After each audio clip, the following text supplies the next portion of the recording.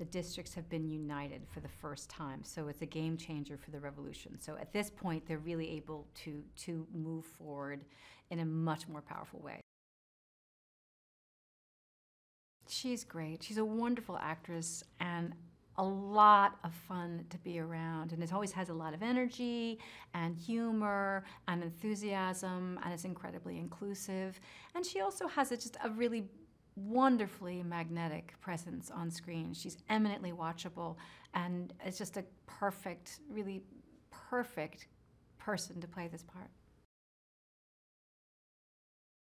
I feel like the books and the characters speak not only to young people, young people for whom they were written, but also to the world at large. It's a way to personalize a political experience, and anytime you're able to do that in literature and in film, you're able to kind of give people that sense of what it would mean to them, or what it does mean to them, what these kind of conflicts mean to us personally. I mean, and it's a wonderful entertainment.